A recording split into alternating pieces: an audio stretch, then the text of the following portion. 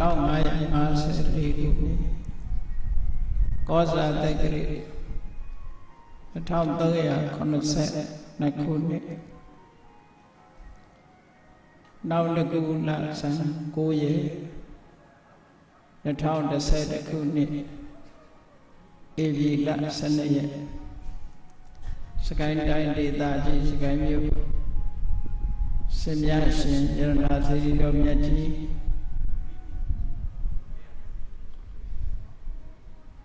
အာယုန်တော်မတ္တတွင်ဆင်ကျင်းပပြုလုပ်အပ်သည့်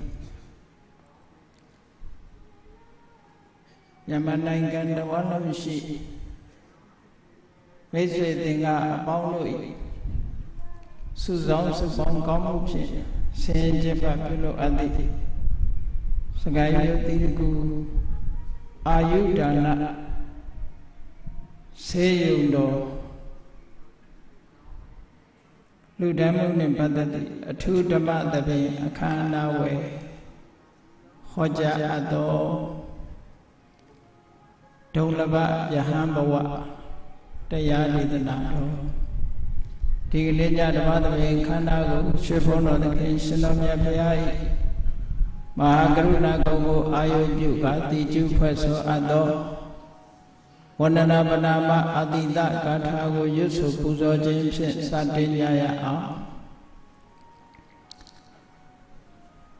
ယောကပကောတိဟိပိယပမေယံကာလံကရောတောတိတုကရာနိခေရံကတောလောကဟိတယာနာထောနမောမဟာကရုဏိကတတတ္တယောနာထောဝိနိယမြာစွာတတဝါဤချမ်းသာစီးပွားလိုလားတောင်းတဂုံပေါင်းခါသဖြင့်နာထမြညာခြင်းရှင်တော်မြတ်ဖရာသည်ကပ္ပကောတိဟိပိဂရေကဘာအရေးအတွက်သင်္ချာတို့ဖြင့်တော်လဲအဘေမေယံရည်တွေ့တိုင်းတာဖော်ပြခြင်းငါမစွမ်းနိုင်ပါသောကာလံလေးအသင်ချေသိမ့်နေကဘာရှိကြသောကာလပတ်လုံးလောကဟိတယတတလောကဤအကျိုးစီးပွားအလုံးငါအတိဒုက္ခရာနိဥ္စာတဲ့ချင်တဲ့အင်္ဂါမေတ္တာကြီးမာသမိတာနှင့်တထာဇနီဆွန်ရင်ကြီးဟုကျက်တိထဝေငါးသွဲအစုအလုံးခဲရင်တော်မူရောကိုကရွန်တော်ဘုရားဖြစ်ရန်ဤတန်ကျုပ်ကုတ်အာထုတ်တော်မူရသည်ဖြစ်၍ခေရန်လွတ်ချေမျက်လုံးအသက်ဆုံးလည်းနှလုံးစေဝံကိုရောဤပမန်ခြင်းတို့ကတောဘဝတဏ္ဍချိန်ခံများစွာရောက်တော်မူခဲ့ရရှာလေပြီမဟာကရုဏီကတသတ္တဝါများယင်ဝေသားကဲ့သို့တနာချစ်ခင်မဟာကရုဏာရှင်ဖြစ်တော်မူသောတသနာတသဝိနည်းများစွာတတ္တဝါဤချမ်းသာစီးပွားလိုလားတောင်းတအကုန်ပေါင်းခါသဖြင့်နာထမြညာထိုးရှင်တော်မြတ်ဖရာအားနမောယုတိပြောင်းပြောက်မှန်ကိုလျော့ဖြင့်ကရောယုကျိုးရှိခိုးခြင်းသည်အတုဘဝတုစင်စစ်မသွေဖြစ်ပါစေတည်း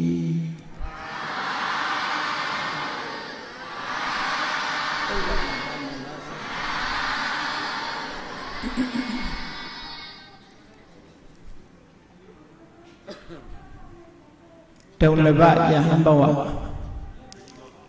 ယခုအခါမှာ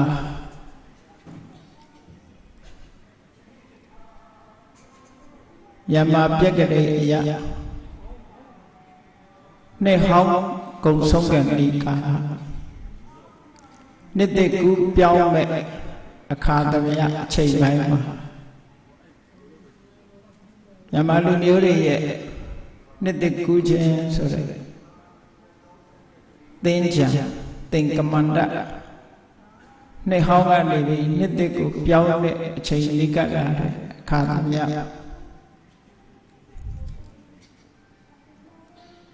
ရအားကြာကြာရကြသည့်အတွက်ကြောင့်ဘုရားဘာသာဝင်သူတော်စင်တို့ဒုံလဘယဟန်ဘဝ ရယူချ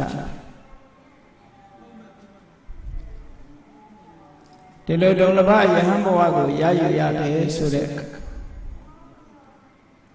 တကယ်ကတော့ခိတ္တခဏဝတ်လို့ဒုလဘဆိုတာမဟုတ်ဘူးအများကဒုလဘယဟန်ဆိုတာခဏဝတ်တာဒုလဘယဟန်လို့မှတ်ထင်ကြသို့တော့ခဏဝတ်တာတောင်ခဲရင်တယ်ဆိုလို့ရှိရင်အမြဲဝတ်ဖို့ကပို့ပြီးတော့ခဲရင်တာပေါ့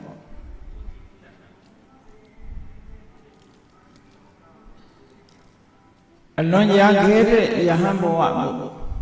ဒုလဘယဟန်လို့ဘယ်ပုဂ္ဂိုလ်ပဲဖြစ်ဖြစ်မြတ်စွာဘုရားသာသနာတော်နဲ့ကြုံတွေ့ပြီးလူဘဝရရှိလို့တရားတရားနဲ့ပြည့်စုံမှသာယဟန်ဘဝဆိုတာရနိုင်တယ်တရားတရားနဲ့ပြည့်စုံရုံတော့မှပဲယဟန်ဘဝရဖို့ဆိုတာအလွန်ခဲရင်နဲ့အလုံးသိကြတဲ့အတိုင်းပပ္ပစိတဘာဝဒုလဘောယဟန်ဘဝရခဲ့တယ်လို့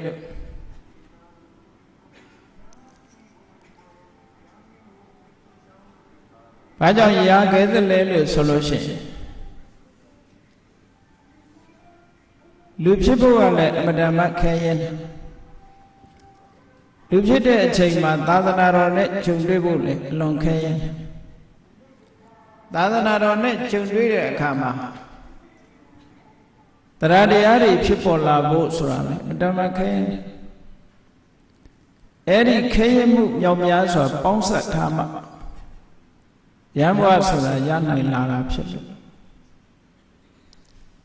ယဟန်ဘဝမှန်သမျှဒုလဘယဟန်ဘဝရှိတယ်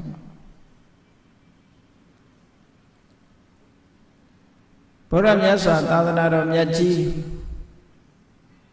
ပေါ်ထွန်းလာတဲ့အခါ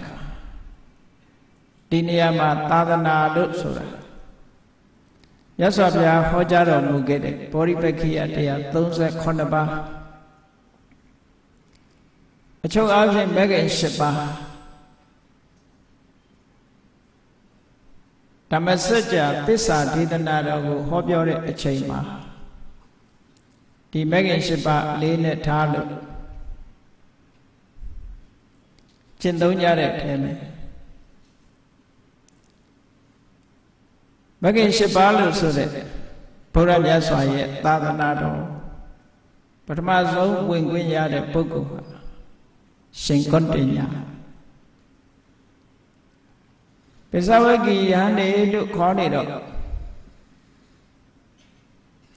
ငကိုယ်တည်းကသာသနာပေါင်းဝင်လာတဲ့ယဟန်လို့ဒီလိုထင်ကောင်းထင်လိုက်မြတ်စွာဘုရားသခင်ကိုရောမြတ်ကတော့အသုံးကတော့ဘိက္ခုဆိုတဲ့စကားလုံးတော့သုံးတာတပည့်စัจ जा တရားဟောတဲ့အခါမှာဘိက္ခဝေဘိက္ခုဆိုတဲ့စကားလုံးတွေကိုသုံးပြုခဲ့တယ်သို့တော်ထိုခေတ်ထိုခါကာလတုန်းကအင်အားထီတောင်လူပေါင်းကနေခွာရှောင်းလာတဲ့ပုဂ္ဂိုလ်တွေဘိက္ခုလို့လည်းခေါ်တာပဲတမဏလို့လည်းခေါ်တာဘာဖြစ်လို့လဲဆိုတော့ဘိက္ခုဆိုတာဘိက္ခာစရိယံဥပဂစ္စတိတိဘိက္ခုဘိက္ခာစရိယံအစ္စုပကတောတိဘိက္ခုလို့ဆိုတဲ့အဓိပ္ပာယ်ဖွင့်ဆိုချက်အရဆိုရင်ကိုယ်ပိုင်အိမ်ကိုယ်ပိုင်စီးပွားမရှိလို့ကိုယ်ပိုင်အိမ်ကိုယ်ပိုင်စီးပွားကိုစွန့်လွတ်ပြီးတော့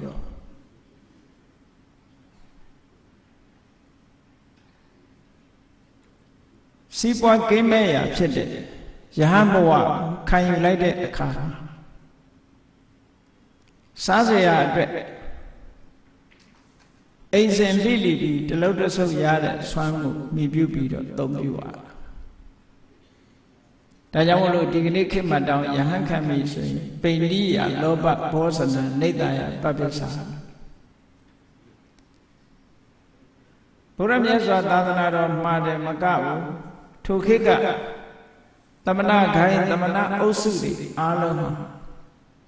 ပိဋိယလောဘဘောဇနဆွမ်းခံလို့ရလာတဲ့ဆွမ်းကိုမိပြုပြီးတော့သုံးပြုကြတယ်အဲ့ဒါလို့ဆွမ်းခန္ဓာကိုယ်ကပဲဘိက္ခုလို့ခေါ်တွေ့ရခြင်းအကြောင်းတစ်ခုဖြစ်တယ် အဲ့တော့မြတ်စွာဘုရားသာသနာတော်ကိုတပည့်ဆက်ကြတရားမနာရခင်ကယဟန်ဆိုတာမဟုတ်သေးဘူးတပည့်ဆက်ကြနာပြီးမှမြတ်စွာဘုရားသာသနာတော်ပွင့်လင်းလာလို့သာသနာတော်မှာပထမဆုံးရာဖြစ်ခွင့်ရတဲ့ပုဂ္ဂိုလ်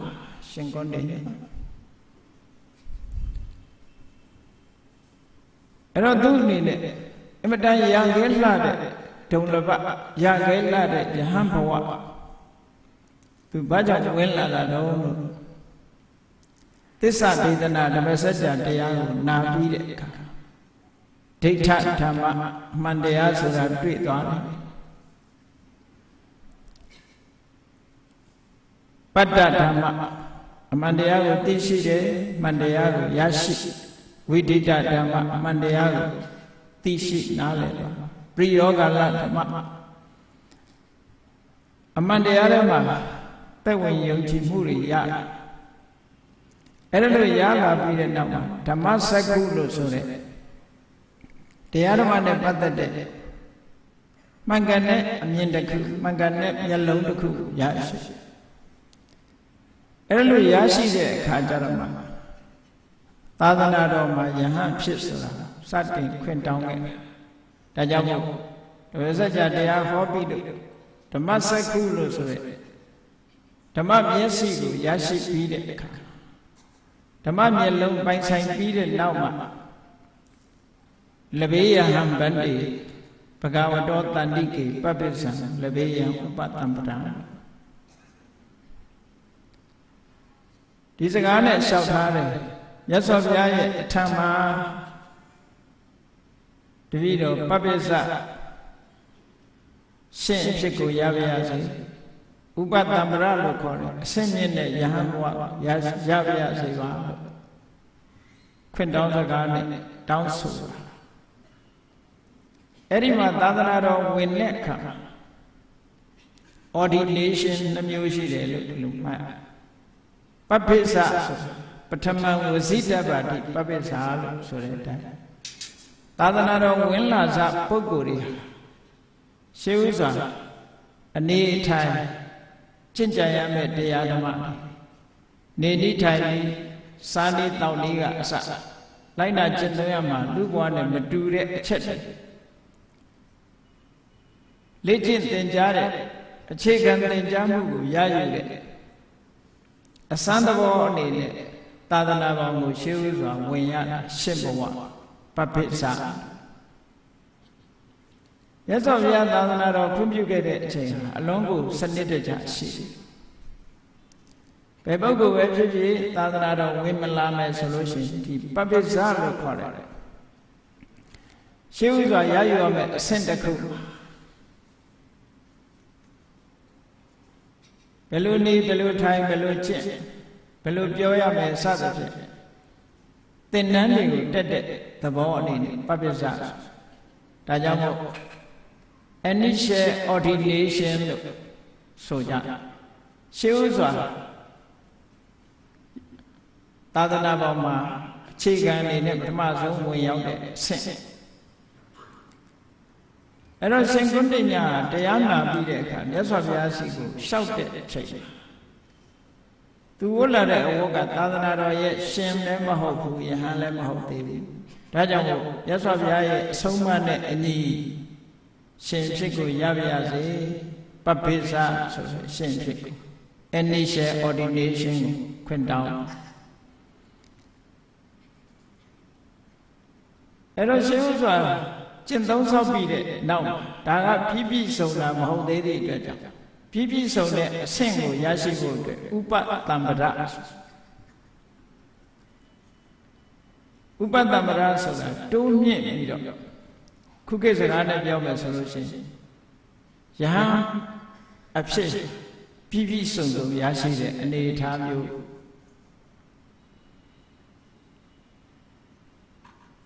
အဲ့ဒါကို higher ordination လို့ဒီလိုပြန်ကြတယ်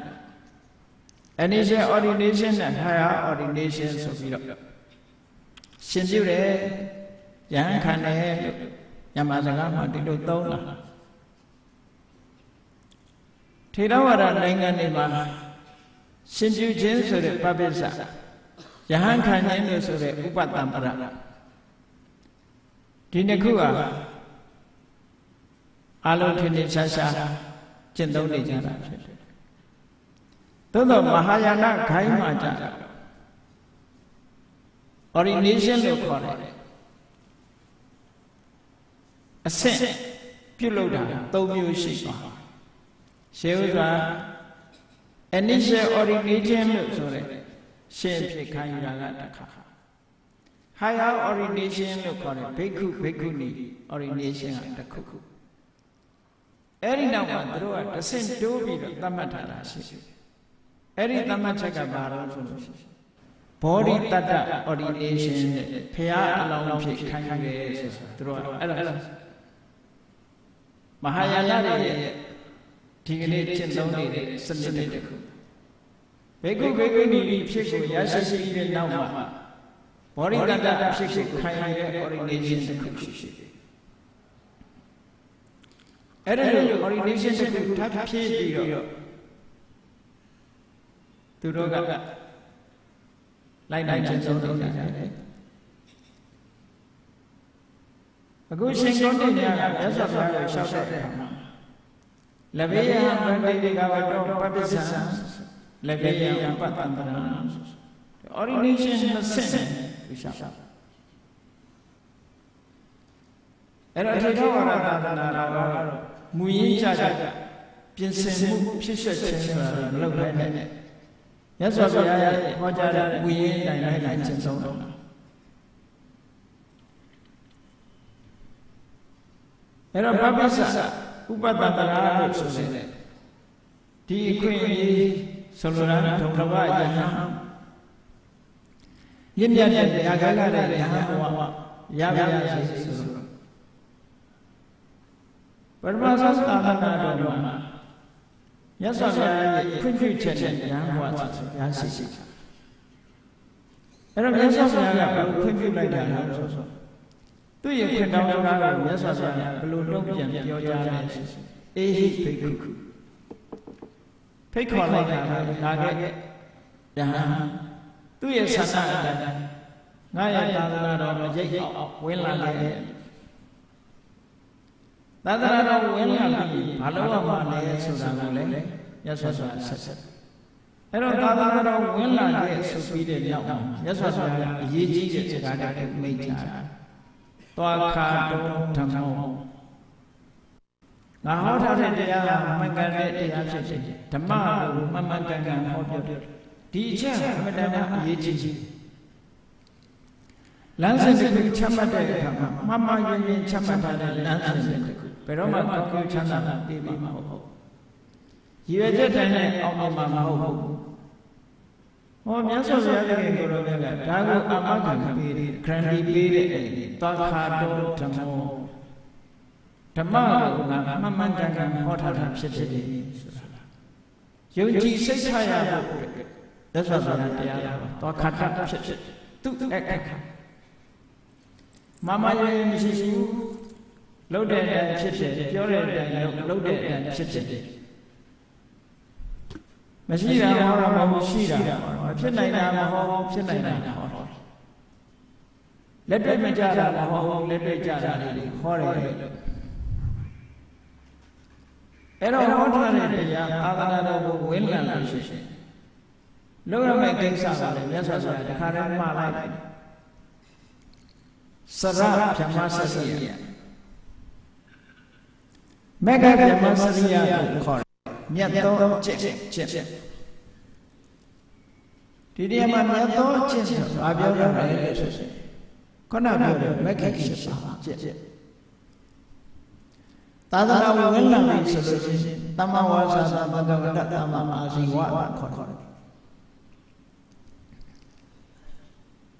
No go. Seek and the Jap. Loka Duriga, no more Sikamishi. Sikamishi, lady, said, the only day Modan, Josie, the Gari, Pure. Era, no good Sikam, Tamawasa. ဗျမစရိယဆိုတာနှုတ်ကိုစီကံကထားတာအခြေခံအားဖြင့်နှုတ်ကိုစီကံကထားတယ်ကိုယ်နဲ့လုပ်တဲ့လုပ်ငန်းတစ်ခုကိုယ့်ရဲ့အမှုကိုဖြစ်ဖြစ်ရတဲ့အမှုကာယမှုတွေပဲစီကံကထားတာသမ္မာကမ္မန္တမကံနဲ့လည်းရှိရမယ်နှုတ်ကိုစီကံကထားတယ်ကိုဖြစ်ဖြစ်ရတဲ့အမှုကိုစီကံကထားတယ်အဲ့ဒီစီကံပေါင်းအတွင်းကအသက်မွေးဝမ်းကြောင်းပြုတယ်သမ္မာအာရှိဒါကအမတ္တမအခြေခံကြတဲ့ကျင့်စဉ်တစ်ခုမြတ်သောကျင့်စဉ်ဆိုတာလောကလူတွေရေးစဉ်မှာနောက်ကပြောတာရဲ့ကုတိလျာလောက်တာရဲ့အသက်ရှင်မှုအတွက်တမွေးဝမ်းကြောင်းလုပ်ကြတာအဲ့ဒါတွေတရားတစ်ဖြစ်နေဖြစ်ရမှန်ကန်တဲ့နည်းနဲ့ဖြစ်ရမယ်လို့အဲ့ဒီနည်းတိုင်းစင်ကြယ်နေဖို့မဂ္ဂင်7ပါးမှာသီလအခြေခံပြီးတော့ရသတ်ဟောတယ်အဲ့တော့သရဗျမစရိယညသောကျင့်ဆိုတာဒီသီလအကျင့်ကျင့်ဖို့ပဲနောက်သမာဓိအကျင့်ဆိုတာစိတ်ထဲမှာအသိပညာတွေပိတ်ဆို့ဖြစ်တတ်တဲ့ကုသိုလ်တရားတွေဖြစ်ခွင့်မရအောင်ပိတ်ဆို့တတ်တဲ့နိဝရဏလို့ခေါ်တယ်ကာမဂုဏ်အာယုစိတ်တွေဆန္ဒတွေမုန်းတီးတဲ့ဒေါသတွေကုသိုလ်ရေးမှာစိတ်မပါတဲ့ဌိနမိတ်တာတွေစိတ်ငြိမ်းချမ်းမှုကင်းတဲ့ဩဒိစ္စပုဂ္ဂိုလ်စာတန်တရားဖြစ်ပြီးတော့အလုံးမဖြစ်တဲ့ဝိသိစိတ်စာဒီနိဝရဏတရားတွေကိုငြိမ်ဝတ်သွားအောင်တမာရီဖြစ်စဉ်ခုဖြစ်ဖယ်ရှားနိုင်တမာရီကျင့်အဲ့ဒါလို့ကျင့်လိုက်တာပညာဆိုတာဖြစ်ပေါ်ပြီးတော့လာပညာကျင့်စဉ်ဆက်လက်ပြီးကျင့်သုံးမှုအဲ့တော့တမာရီကျင့်စဉ်နေနဲ့မြတ်စွာဘုရားကသမ္မာဝါယာမသမ္မာတတိသမ္မာသမာဓိလို့ဒီသုံးမျိုးကိုထည့်သွင်းဟောကြားပြီးပညာကျင့်စဉ်အနေနဲ့မှန်ကန်တဲ့အတွေးရှိမှမှန်ကန်တဲ့အမြင်ရှိနိုင်တာဖြစ်သောကြောင့်သမ္မာသင်္ကပ္ပသမ္မာဒိဋ္ဌိအလုံးလုံးလိုက်တော့မဂ္ဂင်7ပါးအဲ့တော့ရှင်ကုဋ္ဌိညာအဲ့ဒီအချိန်မှာရှင်းဖြစ်ရဟန်းဖြစ်ခွင့်တောင်းနေတဲ့အချိန်သူဟာသောတာပန်ဖြစ်ပြီးသားလို့အလုံးလုံးကြားကြသို့တော့သောတာပန်ဖြစ်ရင်ကျင့်စရာကုန်ပြီလားလို့ဆိုမကုန်သေးဘူးဒါကြောင့်မို့တောင်းအောင်ပေးတဲ့အနေနဲ့မြတ်စွာဘုရားစရဗျမစရိယသမ္မာဒုက္ခတအန္တကိရိယာစရဗျမစရိယဓမ္မစရိယမြတ်သောအကျင့်ကိုကျင့်သုံးပါတဲ့ဒါပြန်မြတ်သောအကျင့်ကိုကျင့်ဆိုတာဘာအတွက်ကျင့်ရမှာလဲဒုက္ခတအန္တကိရိယာဒုက္ခကိုဆုံးသတ်ဖို့အတွက်ကျင့်ပါလို့ဒီလိုပြောအဲ့ဒီဒုက္ခကိုဆုံးဖြတ်ဖို့ဆိုတာလည်းပဲ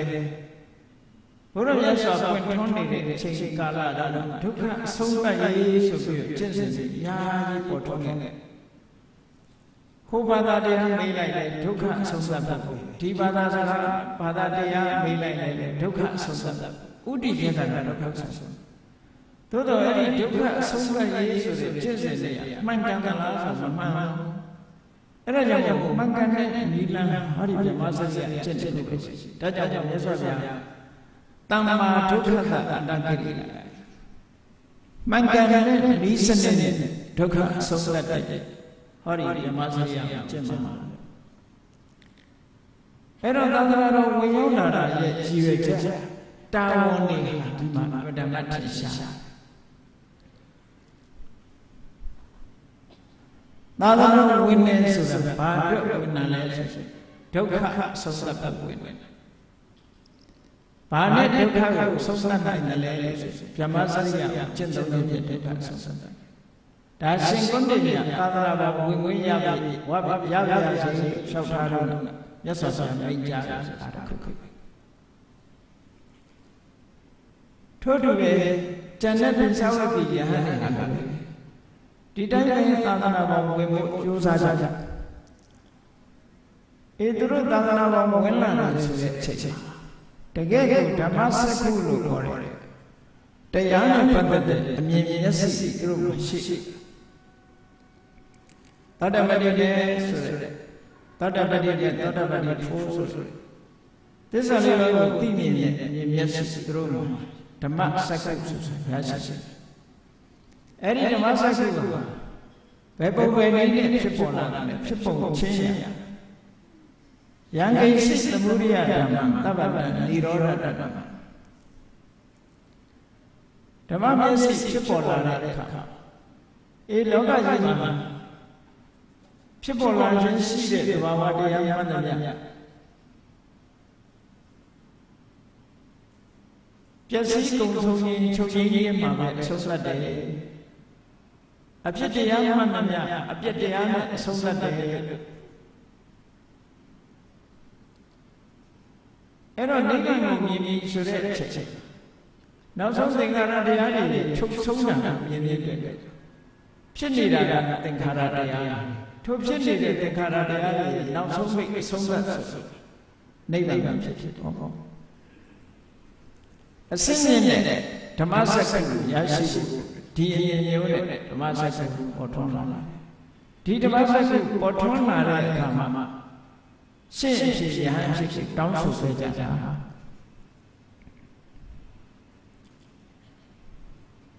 ပိဿဝဂ္ဂိတိသာသနာတော်ဝင်လို့ရှင်ရဟန်းဖြစ်ပြီးတဲ့နောက်ပိုင်းမှာအာလသိတဲ့တဲ့အနတ္တလက္ခဏာတုတ်ကိုနာယူရင်းနဲ့ကိရိတာအာသဝတွေကင်းစင်တဲ့အစွဲလန်းတွေလုံးဝပျောက်ကင်းသွားတဲ့အာသဝတွေတုံဆုံးသွားတဲ့ဉာဏ်ဖြစ်ရောက်ရှိသွားတာလောကကြီးမှာ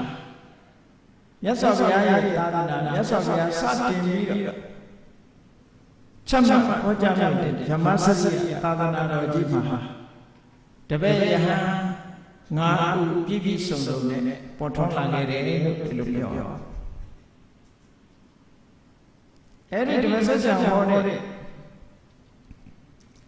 အာရဏတိဓမ္မစကြာဟောရဖြစ်တဲ့မိဂရာတော်ရဲ့အနည်းဖြစ်ဓမ္မစကြာဓမ္မစကြာဟောတဲ့ဣတိပတနာတော်မြန်မာပြည်မှာတော့ဣတိပတနာတော်လို့အခေါ်နေပြီးတော့မိဂရာတော်အခေါ်များတော့တကယ်ကတော့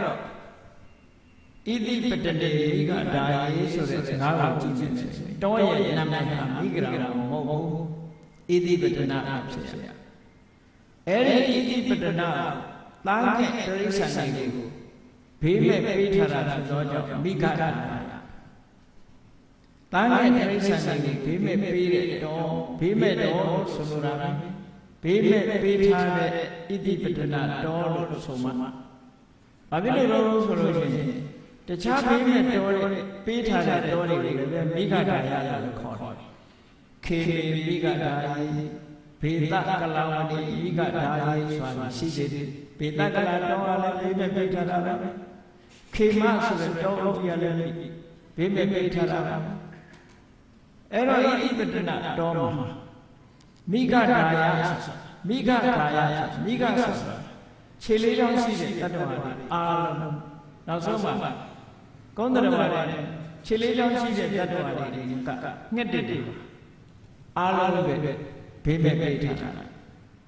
ဒီနေရာမှာနိုင်ငံညာကဘာသာပြန်ကြားတဲ့ဆက်ဆောင်မိဂတမင်လို့ထင်ပြီးတော့ဒီယပကလို့ဘာသာပြန်ကြားတကယ်တော့မပြည့်စုံတဲ့ဘာသာပြန်ခြင်းတစ်ခုပဲမြန်မာမှာလည်းတခါတခါမိဂဒါယတမင်ပေါ်တဲ့တော်လို့ဘာသာပြန်ကြတာရှိရှိတကယ်တော့လည်းမိဂဒါအပယတ္ထာမိဂလို့ဆိုတာဒီနေရာမှာတမင်ကိုဆုံးလိုတာမဟုတ်ဘူးတန်တဲ့တိရစ္ဆာန်တွေအားလုံးကိုဆုံးလို့အဲ့တော့တမင်ကိုမယဉ်ညွတ်တဲ့အခါခြေလေးချောင်းရှိတဲ့တတ္တဝါတွေယဉ်ညွတ်တဲ့အခါကြည့်မိဂရာရဆိုချင်းလေးမိဂတမင်မင်းကိုပြောတာမဟုတ်ဘူးအဲ့တော့ကြောင့်မို့လို့တကယ်ဘာသာပြန်ပြီးဆိုရင်စံဃောရီလို့ပဲဘာသာပြန်တဲ့စံဃောရီဆိုတာဘေးမဲ့ပေးထားတာကဲဒီဘေးမဲ့တော်မှာတဝက်ဆက်ဆံရတဲ့တော်မှာမြတ်စွာဘုရားရဲ့သစ္စာဝဂ္ဂိတင်းသုံးနေတဲ့ချက်ဘာရဏတိယုတ်မှာအဗဓမ္မချမ်းသာကြွားတဲ့ယတတထေသာတယောက်ရှိ အဲ့ဒါမှချမ်းသာတယ်ချမ်းသာတာသူနေတဲ့အိမ်ကိုရာသီဥတုအလိုက်မိုးရာသီနေဖို့အိမ်ဆောင်းရာသီနေဖို့အိမ်ရွေရာသီနေဖို့အိမ်ဆိုပြီးတော့တခဏနာဆောက်လုပ်ထားတာအဲ့တော့မြတ်စွာဘုရားတပည့်ဆွချဟောတာမိုးရာသီဆိုအလုံးကြီးတယ်အဲ့ဒီမိုးရာသီမှာမိုးရာသီစလာပြီဆိုကြတဲ့မိုးရာသီမှာနေတဲ့အိမ်ပေါ်ပြောင်းပြီးတော့အတိမုတ်ကခုအမျိုးသမီးတွေရှိတဲ့အတိမုတ်ကတီးဝိုင်းနေတဲ့အဆိုကသူ့ကိုဖြည့်ဖြော်ကြဘလောက်လဲကာမဂုဏ်အာရုံတွေနဲ့ဝိုင်းပုံထားပြီးမယ်အဝဒချမ်းသာတဲ့ယတဆိုတထေသာနောက်ဆုံးမှကြတော့တညတာအာလောကခုံပြီးတော့ညစ်နေတဲ့အခါအိပ်ပျော်သွားကြအိပ်ပျော်သွားရတာနေပြီးတော့အာလောအိပ်ပျော်လို့တိတ်ဆိတ်သွားတဲ့ချက်ချင်းတရေနိုးတော့ကြည့်လိုက်တဲ့အခါသူ့ကိုယ်ကိုသုတ်တန်တန်ရောက်နေတဲ့စိတ်ထဲမှာထင်တယ်ဒီလိုထင်နေတာလည်းပဲသူ့အတိတ်ဘဝကနှလုံးသွင်းခဲ့ဆင်ခြင်ခဲ့တဲ့ contemplation လောကကြီးရဲ့ဘာဝဆင်ခြင်စဉ်းစားခဲ့တဲ့ကုသိုလ်ကောင်းမှုရှိခဲ့တဲ့ပုဂ္ဂိုလ်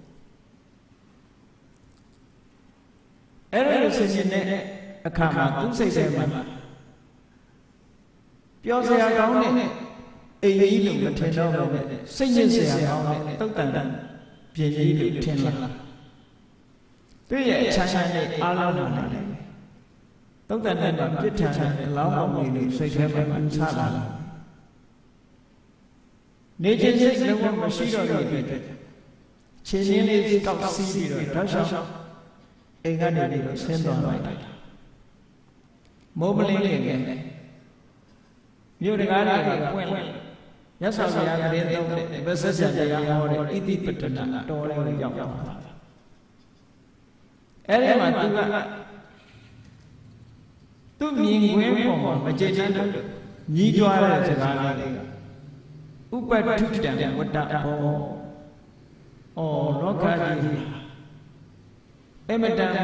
အနှိမ့်ဆက်ခံရပါလားကာမဂုဏ်အာရုံတွေရဲ့အနှိမ့်ဆက်ကိုငါတို့ခံရရပါလားဥပတ္တထံတဘောဘေးရန်အန္တရာယ်နဲ့တို့တဲ့ညှိကျွယ်ခံစားရပါလားလို့ဆိုတယ်ညှိတွားတာနဲ့သူရောက်ပါမြတ်စွာဘုရားက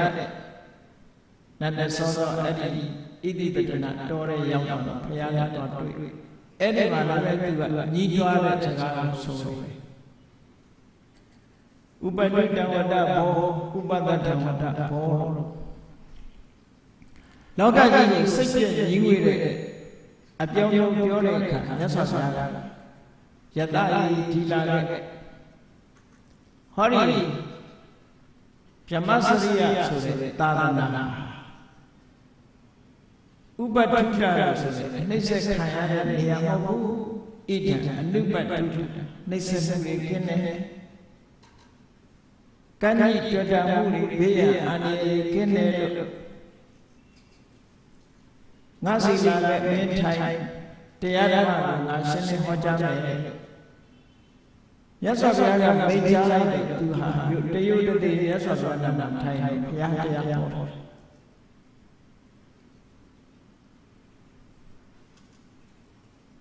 နောက်ဆုံးမှသူလည်းပဲသစ္စာတရားတွေသိမြင်ပြီးတော့ဓမ္မစက္ကုဆိုတဲ့တရားမျက်လုံးရရှိတော့နန္ဒမိုးလေးတဲ့အချိန်လေးအဲ့ဒီအချိန်မှာသားရဲ့အတန်ကိုမကြားလို့မိခင်တဲ့ပုဂ္ဂိုလ်ဆွေးရည်ပူပန်မှုတွေနဲ့သားနေတဲ့အိမ်ဒီမိုးရည်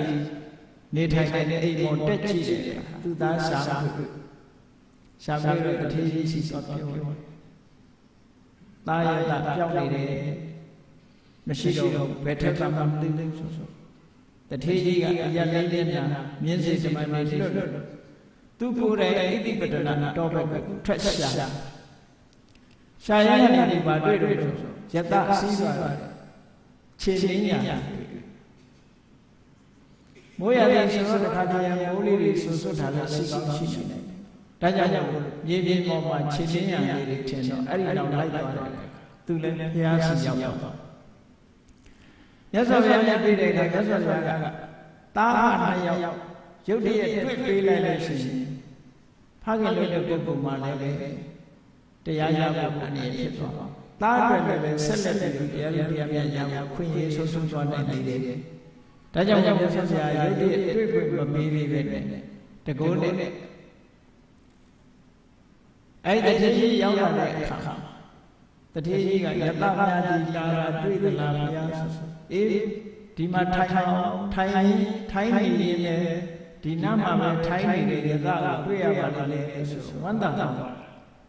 အထေးကြီးလည်းတရားဟောလိုက်တော့ဓမ္မဆက်ဆံရပါမှာဆိုတာတာဘာနဲ့ပြန်တွေ့ဖခင်ကိုဟောတဲ့တရားနာရင်နဲ့ယတကယဟနာဖြစ်ရောက်ပါအဲ့ဒါလိုယဟနာဖြစ်ရောက်သွားတော့တာဘဆုံးမိသွားတဲ့အခါမြတ်စွာဘုရားရှင်းပြတယ်ယတဟာဓမ္မစက္ကုဆိုတဲ့တတ္တဝါပုဂ္ဂိုလ်ရဲ့အမြင်ဓမ္မမျက်လုံးကိုသင်ရတယ်လို့ရပါပါဒါတည်းမကဘူးသူဟာဒီတဲ့အစစ်စစ်နဲ့တရားရတဲ့မြတ်တွေကိုရသွားတော့သူတဏ္ဍာမှာအသွားတယ်ကင်းသွားတော့ရှေးတွေကပြန်ပြီးတော့ကာမဂုဏ်အာယုန်တွေခံစားဖို့ဆိုဖြစ်နိုင်ဘူးလို့တထေးကြီးကိုရှင်းပြတထေးကြီးကလည်းဓမ္မစက္ကုရထားတဲ့ပုဂ္ဂိုလ်ဆိုတော့အလုံးဝန္တာပြီးတော့အိမ်ကြွပါဘူးတာယဟန်နဲ့မြတ်စွာဘုရားကိုပြင့်ပြီးသွားပါတယ်အဲ့ဒါလို့တထေးကြီးလည်းပြန်သွားရောယတကမြတ်စွာဘုရားကိုရှောက်လဘေယံဗန္တိပပစ္စလဘေယံပပတံရှင်ကိုတိညာဖွင့်တောင်းလို့သူလည်းဖွင့်တောင်းအဲ့တော့သူဖွင့်တောင်းနေတဲ့အချိန်မှာသူကရဟန်းဖြစ်တယ်သို့တော်လည်းမြတ်စွာဘုရားကပြန်မိန်ကြားတဲ့ဆိုတာအေဟိဘိက္ခုငါသာသနာတော်တွေဝင်လာခဲ့သွားခါတော်ဓမ္မောဓမ္မကိုငါကောင်းဆောင်ဟောထားတာဖြစ်တယ်စရဗမစရိယသမဒုက္ခအန္တကိရိယာဒုက္ခဆက်ဆက်ကိုမြတ်သောခြင်းကိုရှင်းပါလိမ့်လို့အဲ့တော့ဒီနေရာမှာယဟနာဖြစ်ပြီးသားပုဂ္ဂိုလ်ကိုမြတ်သောခြင်းကျင့်မှုလူသေးသလားလို့တချို့ကသောရဏကောင်းသောရဏမယ်ယဟနာပုဂ္ဂိုလ်ဟာလည်းတမန်နေလို့ရှိရှိသင်္ခါရတရားတွေနဲ့နေလို့ရှိရှိသင်္ခါရတရားတွေဖြစ်မှုတွေနှိမ့်ဆက်မှုရှိနေတာစိတ်ဓာတ်အနေနဲ့မြားပဲဖြူစင်သင်္ခါရတရားတွေရှိနေတဲ့အတွက်ကြောင့်သင်္ခါရအာယုန်နဲ့နေပြီးဆိုရင်စိတ်ငြိမ်းချမ်းမှုပြည့်ပြည့်ဝခံစားရဟုတ်ဟုတ်အဲ့တော့သင်္ခါရအာယုန်တွေကလွတ်ကင်းပြီးတော့နိဗ္ဗာန်မှာမျက်မှောက်ပြုဖို့ဆိုဟောဒီဝိပဿနာကျင့်စဉ်လို့ဆိုတဲ့ဓမ္မစရိယာနဲ့လည်းသွားရမှာဖြစ်တယ်ဒါကြောင့်အဲ့ဒါကိုရည်တမ်းပြီးတော့သာသနာ့ဘဝဝင်တဲ့ပုဂ္ဂိုလ်တိုင်းဒီလမ်းကပဲဒီစခန်းရောက်အောင်သွားကြတာဖြစ်သောကြောင့်စရဓမ္မစရိယသမဒုက္ခအန္တကိရိယာယဟနာပုဂ္ဂိုလ်တွေလည်းဒီဟာကိုပဲကျင့်သုံးရရဖြစ်တယ်ဆိုလိုတာကအရတ္တဖို့ဝင်စားခြင်းလို့ရှိရင်ပတ္တနာကျင့်စဉ်ဆိုတဲ့ဓမ္မစရိယကျင့်စဉ်ကိုတွားရဝိပဿနာကျင့်စဉ်မကျင့်မဲနဲ့အရတ္တဖို့ကနိဗ္ဗာန်ကိုအာရုံပြုနိုင်ရတ္တဖို့ကိုမိမိတဏ္ဍာမှာဖြစ်ပေါ်စေပြီးနိဗ္ဗာန်ကိုအာရုံပြုနိုင်ရှိမှာမဟုတ်ဘူးဒါကြောင့်ယဟနာဖြစ်တဲ့ဒီအကျင့်ကိုကျင့်ရဖြစ်သို့သောသောတာပန်ပုဂ္ဂိုလ်တွေကျင့်တာသို့မဟုတ်ပုရုဇဉ်ပုဂ္ဂိုလ်တွေကျင့်တာဗြဟ္မစရိယကျင့်သုံးပုံကျင့်သုံးနည်းချင်းရတာကွာခြားတယ်လို့မှတ်အဲ့လိုပဲယတတထေနာသာသနာ့ဘောင်ဝင်လာတာလည်းလောကကြီးကစိတ်ရှည်ဆရာကောင်းတယ် ကာမဂုဏ်အာယုန်တွေကသူ့စိတ်ကိုလွှမ်းမိုးပြီးတော့နှိမ့်ဆက်နေတယ်ဆိုတဲ့အမြင်ဒီနှိမ့်ဆက်မှုတွေကင်းလွတ်အောင်သာသနာတော်ကိုသူပွင့်ခဲ့သူဟာဒုံတဝယဟန်ဘဝရခဲ့တာမြင့်မြတ်တဲ့ယဟန်ဘဝရဒီနှိမ့်ဆက်မှုတွေလွတ်ကင်းမှုအတွက်ရတာဖြစ်တယ်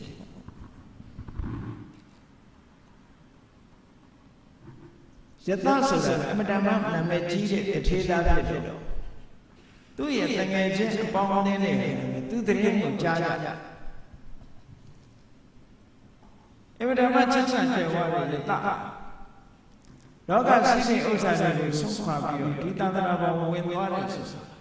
အမတန်မှထူးကဲလို့ပဲဖြစ်နေတယ်ဒီဓမ္မဝိနည်းထူးခြားတဲ့သာသနာအောက်တန်းကြတဲ့သာသနာမျိုးအញ្ញံစားတော်မဖြစ်နိုင်ဘူး။ဘာဖြစ်လို့ယတကိုထက်ထမ်းကြတဲ့ပုဂ္ဂိုလ်တွေတောင်မှဝင်ရောက်ပြီးကျင့်သုံးတယ်ဆိုအမှန်တမ်းအရှင်းရှင်းနေလေသူတို့ရဲ့ညောင်များတွေးပြောချက်ဒီယဟန်ဘဝဆိုတာလည်းအလုံးမြင့်မြတ်တာဖြစ်လေလေယတကိုအားကြပြီးသာသနာတော်ဝင်လာကြတယ်ပထမတငယ်ငယ်လေးရထို့တောင်တငယ်ချင်း50ယတကိုအားကြပြီးသာသနာတော်ဝင်လာအဲ့ဒီဝင်လာတဲ့ပုဂ္ဂိုလ်တွေအားလုံးကိုလေမြတ်စွာဘုရားကအေဘိက္ခဝေစရထသောခါတောဓမ္မောစရထဓမ္မစရိတမတောထကအတ္တကိယဒီစကားကိုမိတ်ကြားပြီးဒီတောင်းကိုပြီးခဲ့တယ်ဖြစ်တယ်အဲ့တော့သာသနာတော်ဝင်တဲ့ပုဂ္ဂိုလ်တွေရဲ့လုပ်ငန်းမပြတ်မကွက်လုံးဝလုပ်ငန်းတစ်ခုဖြစ်ဖြစ်မြတ်စွာဘုရားအမြဲတမ်းဖြစ်ဖြစ်ရှာဟောကြားထားတာဖြစ်တယ်အဲ့လိုနဲ့မြတ်စွာဘုရားရဲ့သာသနာတော်စတင်လာခဲ့တာပင်စဝတိ5ပါးထို့နောက်ယတရဲ့တငယ်ချင်း54ယောက်အလုံးပေါင်းလိုက်တဲ့အခါကျရဟန္တာပါ60ရဲ့ဆိုမြတ်စွာဘုရားအပါဝင်ဆိုရင်60ပါးလို့အဲ့ဒါလို့မြတ်စွာဘုရားနဲ့တပိတာဝက60လို့လောကကြီးအလယ်မှာပေါ်ထွန်းပြီးတော့လာခဲ့အဲ့ဒီပုဂ္ဂိုလ်တွေတကယ်ဒုံလဘယဟန်ဘဝရရှိကြတဲ့ပုဂ္ဂိုလ်တွေအဗ္ဗဒမညာခဲ့တဲ့ယဟန်ဘဝရရှိဒီကနေ့ခေတ်မှာတော့ဒီလိုလေးမြတ်တဲ့ယဟန်ဘဝရခဲ့တဲ့ယဟန်ဘဝရရှိဖို့ဆိုပြီးမြမပြည်မှာဒုံလဘယဟန်ကံဆိုတာခဏတပြုတ်ဝတ်တဲ့ပုဂ္ဂိုလ်ကဒုံလဘခေါ်ပြီးတော့အမြဲပုဂ္ဂိုလ်ဝတ်တဲ့ပုဂ္ဂိုလ်ကျဒုံလဘကိုခေါ်ကြတကယ်ကတော့ယဟန်ဘဝဆိုဒုံလဘအချင်းအမတန်မှရခဲ့တယ်အဲ့တော့ရခဲ့တဲ့ယဟန်ဘဝကိုရတာလို့ဆိုရင်မလုပ်ကြရမှာလေဆိုရင်ဗြဟ္မစရိယအချက်အဲ့ဒါကအဓိကဖြစ်တယ်ယဟန်ဘဝကိုရပြီးမြတ်သောခြင်းကိုမကျင့်ဘူးလို့ဆိုလို့ရှိရင်မှန်တယ်နဲ့မှန်ချက်နဲ့နန်းရွက်မကိုက်ဆိုတာမျိုးဖြစ်နိုင်တယ်ဒီဒုလဘယဟန်ခံတဲ့စနစ်မြမပြေမှာဘယ်တော့မှစလာတယ်ဆိုတာရှိကောင်းရှိနိုင်တယ်မမရရသိသိသူတည်တဲ့လောက်ကြည့်မှဖြစ်တိရိလင်္ကာနိုင်ငံမှာတော့ဒုံလဘယဟန်ခံစနစ်ရှိယဟန်ခံလို့ရှိရင်အပြီးပဲယဟန်ခံရှိမပြောရတော့ထွက်လို့ရအဲ့ဒီမြန်မာနိုင်ငံနဲ့ထိစပ်နေတဲ့ထိုင်းနိုင်ငံမှာညသောဖြစ်ယောက်ျားလေးတွေယူသားလေးတွေဖြစ်သာသနာ့ဘောင်ပြီးတော့ယဟန်ခံဝါရင်းဆိုလို့ရှိရင်တန်ခါဥယျာဉ်စပ်တယ်များဝါကြွတဲ့နေတဲ့ထွက်ခွင့်ကြသူတို့နိုင်ငံစစ်စစ်အမျိုးသားဆိုလို့ရှိရင်ယဟန်မဟုတ်ဘူးလို့ရှိရင်တန်ဖိုးမပြီးွားတယ်လို့ယဟန်ဖြစ်ပြီးတော့ယဟန်အတွက်ကြတယ်မှာသူတို့မှတန်ဖိုးထားတဲ့အနေထားမျိုးရှိတယ်လို့သို့တော်လည်းအခုလိုမြင့်မြတ်တဲ့ဘဝကို ယဟန်ဘဝကိုရရှိတဲ့အခါအမတန်မှမြင့်မြတ်တဲ့ကျင့်မှုဆိုတာအမတန်မှရည်ကြည်ဒီကနေ့ခေတ်မှာဒေါ်လဘယဟန်ခံပြီးတော့ယဟန်ဘဝနဲ့ထိုက်တန်တဲ့ကျင့်ကိုမကျင့်ဘဲနဲ့နေကြတဲ့ပုဂ္ဂိုလ်တွေလည်းရှိကြတယ်။အော်အဲ့ဒါလိုရဟန်းဘဝဆိုတာရဟန်းခံလိုက်တာနဲ့ကောင်းကျိုးချမ်းသာတွေရလာလိမ့်မယ်လို့ဒီလိုထင်ကောင်းထင်ရတယ်။အေးရဟန်းဝတ်တဲ့ဆိုတာတိလကိုကျင့်သုံးဖို့ဝတ်ထားတာ။စရယမစရိယသမ္မာဒုက္ခအန္တခိရိယတိလဆိုတာမဂ္ဂင်၈ပါးထဲမှာသမ္မာဝါစာသမ္မာကမ္မန္တသမ္မာအာဇီဝဆိုဒီသုံးခုမြတ်ရှိတယ်သီလဆိုတာအစမှန်ကန်တယ်သာသနာ့ဘဝဝင်ရတဲ့သီလကအစတာသီလသာသနာ့အာဓိသီလဆိုတာသာသနာရဲ့အစပဲအဲ့ဒီသီလလေးကိုအခြေခံကြခိုင်မာစနစ်တကျကျင့်သုံးနိုင်ပြီဆိုရင်ပြည့်စုံလားဆိုပြည့်စုံဗြဟ္မစရိယ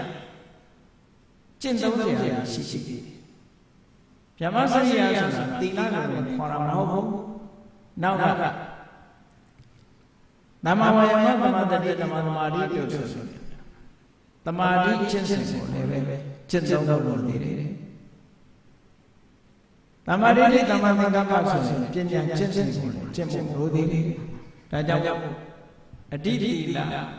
အဋ္ဌိစိတ်ကအဋ္ဌိပညာလို့ခေါ်သီလသမာဓိပညာသိက္ခာကံရဲ့ကျင့်ကြံတဲ့ပုဂ္ဂိုလ်အာထုတ်နိုင်မှတကယ်ထုံတပယဟန်ဆိုဖြစ်နိုင်တယ်အဲ့ဒါလို့မဟုတ်ဘူးလို့ဆိုလို့ရှိရင်သာသနာတော်မှာအမိုက်ပေါ်တာလည်းဖြစ်သွားနိုင်တယ်ဒါလည်းသတိထားစရာကောင်းတဲ့တစ်ခုသာသနာတော်မှာဝင်ပြီးတော့သာသနာကျင့်စဉ်တွေကိုအမှန်ကန်မကျင့်ဘူးလို့ဆိုလို့ရှိရင်သာသနာကိုရုပ်ပြည့်စင်ဖြစ်သွားစေနိုင်တဲ့အနေအထားမျိုးရှိတယ်အေးဒါကြောင့်မို့ဒုံလဘယဟန်ဆိုသာသနာပေါ်ဝင်တဲ့ပုဂ္ဂိုလ်တိုင်းအားလုံးရခဲ့တဲ့ယဟန်ဘဝရတာအဖြစ်ဖြစ်ပဲရခဲ့တဲ့ယဟန်ဘဝဆိုဘာကြောင့်ရခဲ့တဲ့ယဟန်ဘဝလို့ခေါ်တယ်လဲဆိုရင်မြတ်သောကျင့်ခွင့်ရလို့ဒုံလဘမြတ်သောအကျင့်မကျင့်တဲ့ယဟန်ဘဝရခဲ့တဲ့ယဟန်ဘဝဒုံလဘယဟန်ဘဝခေါ်နိုင်တယ်ဗြဟ္မစရိယဆိုဖျားပွင့်တဲ့အခါမှာဒီမြတ်သောအကျင့်ဆိုပြည့်ဝပြည့်စုံဖော်ပြထားနိုင်ပြည့်စုံတဲ့ဗြဟ္မစရိယဆိုတာရှိနေတယ်ဒါကြောင့်မို့ရှင်းတော့သာသနာတော်ဝင်ပြီးဆိုတဲ့အခါဘယ်လိုစဉ်းစားကြလဲ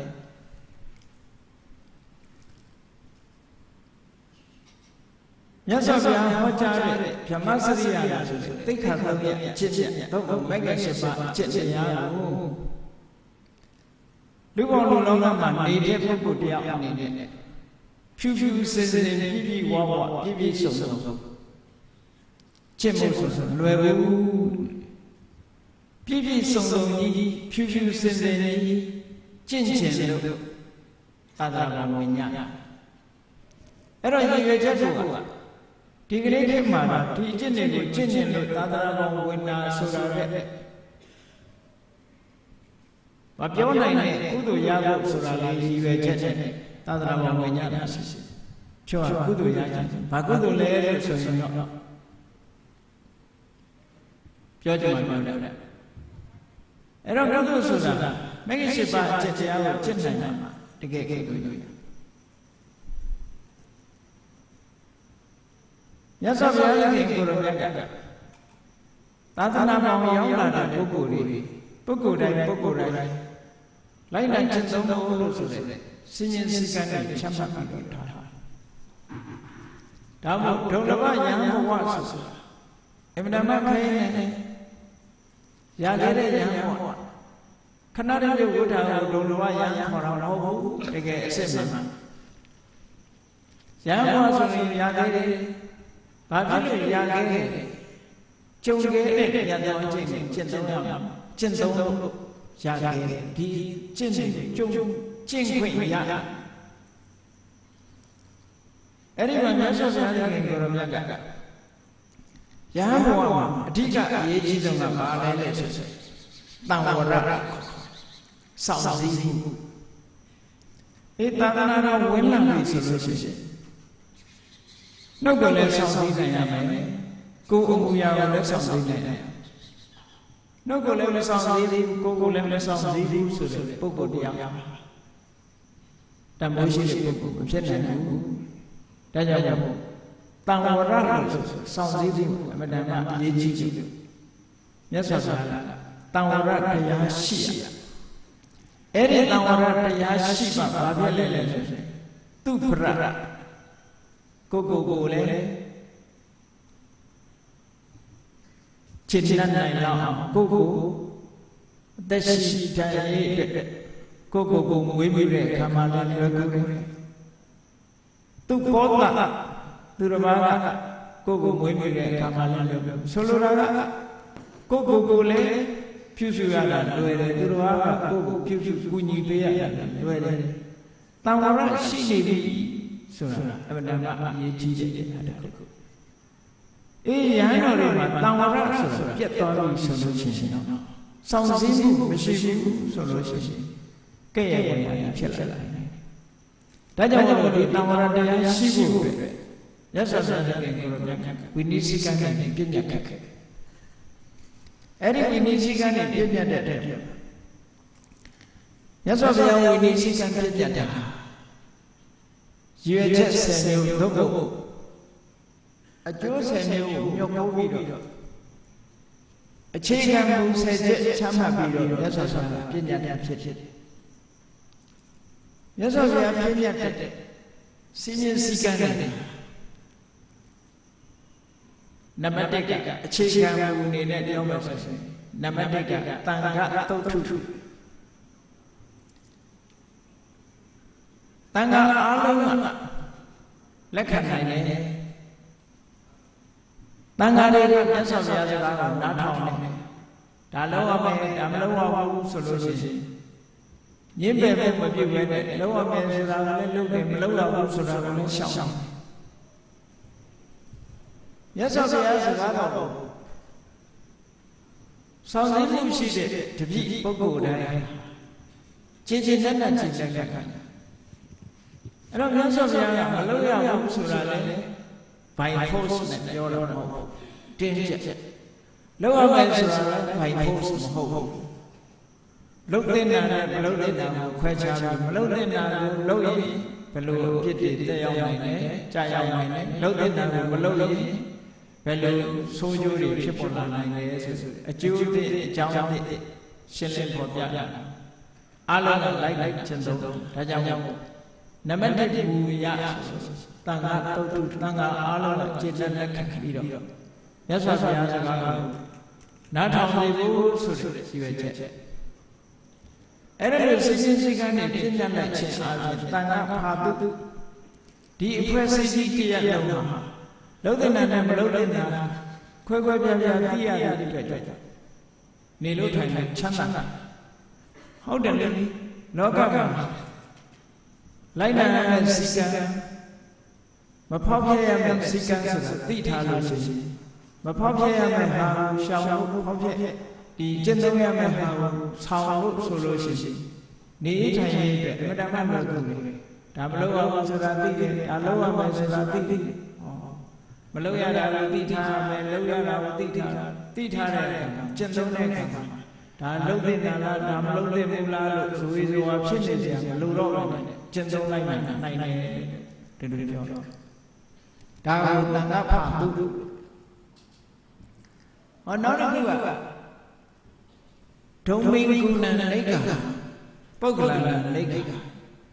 မြတ်စွာဘုရားကစီကံဥပဒေချမှတ်တဲ့အခါလောကမှာစိတ်ပြက်ကံပြက်နဲ့အကျင့်ပြတဲ့ပုဂ္ဂိုလ်တွေရှိတတ်ဘယ်ခေတ်မှမဆိုရှိစီကံကိုမကြိုက်တဲ့ပုဂ္ဂိုလ်တွေရှိအဲ့ဒီလိုပုဂ္ဂိုလ်တွေအတွက်နှိပ်ကွက်ပိတာဖြစ်ရမယ် ဒုံမင်ကူလို့ဆိုပုဂ္ဂိုလ်တွေအတွက်နှိတ်ကွက်ပြီးသားဖြစ်ပေဒလနာဒုက္ခဝစီကံကိုမြတ်လို့တဲ့ပုဂ္ဂိုလ်တွေအတွက်ချမ်းချမ်းသာသာလုံလုံကူနေထိုင်ဖို့အတွက်ဖြစ်တယ်ဟောဒီအကျိုးတွေမြတ်စွာဘုရားမျှော်ပို့တယ်နောက်ဒိဋ္ဌဒဏိကနာသံဝရဏအာသဝနာသံဝရယစီမင်းစိကံဆိုတာစီမင်းစိကံဖောက်ဖြစ်ပြီးသံဝရတရားနဲပါပြီးစောင့်စည်းမှုမရှိတဲ့ပုဂ္ဂိုလ်တွေစောင့်စည်းမှုမရှိတာကိုအကြောင်းပြုပြီးတော့မဖြစ်တဲ့နာတွေဖြစ်ဖြစ်မလုပ်တဲ့နာတွေလုပ်တယ်လုပ်တဲ့နာတွေမလုပ်ဘဲနေတယ်ဆိုလို့ရှိရင်ဘာတွေဖြစ်လာလဲအများကဲ့ရဲ့ခံရတာလို့ရှုတ်ချခံရတာလို့အေးအေးခံရတာလို့ဆိုတဲ့ဆွဆွဲခံရတဲ့မျက်မှောက်မှာကြုံတွေ့ရတဲ့ဘေးရအန္တရာယ်တွေကကာကွယ်ပေးကြတော့စီကံစီမင်းချမှတ်လိုက်တဲ့ထိုစီကံတိုင်းနေလို့ရှိရင်အကဲ့ရဲ့ခံရတာဆိုတာလည်းမရှိဘူးရှုတ်ချခံရတာဆိုတာလည်းမရှိဘူးဥပဒေနဲ့ညီရှုံးလို့အေးအေးခံရတာဆိုတာလည်းမရှိတော့ဘူးဒီလိုဆိုလို့တမ္ပရာယိကနာအာသဝနာပဋိက္ခဒီဘဝမှာစီကံစီမင်းနဲ့စနစ်တကျကိုချင်တရားကောင်းကောင်းနဲ့နေထိုင်သွားတဲ့ပုဂ္ဂိုလ်နောက်ဘဝမှာလည်းမကောင်းတဲ့ဒုက္ခဘဝဆိုတာရောက်စေအကြောင်းမရှိဘူးဒါကြောင့်နောက်ဘဝမှာကြုံတွေ့ရမယ့်ဆင်းရဲဒုက္ခတွေကြိုတင်ပြီးတော့တားဆီးထားတာဖြစ်တယ်အပ္ပန္နနန္တတာယသာသနာတော်မှာစိတ်သာသနာတော်ကိုစိတ်မဝင်စားသေးတဲ့ပုဂ္ဂိုလ်ကိုဘုရားဘာသာမဟုတ်သေးတဲ့ပုဂ္ဂိုလ်ကိုဘုရားဘာသာဖြစ်လာတော့မဟုတ်ကြည်ညိုမှုမရှိသေးတဲ့ပုဂ္ဂိုလ်တွေကြည်ညိုလာပတ္တနာနံဘယောဘော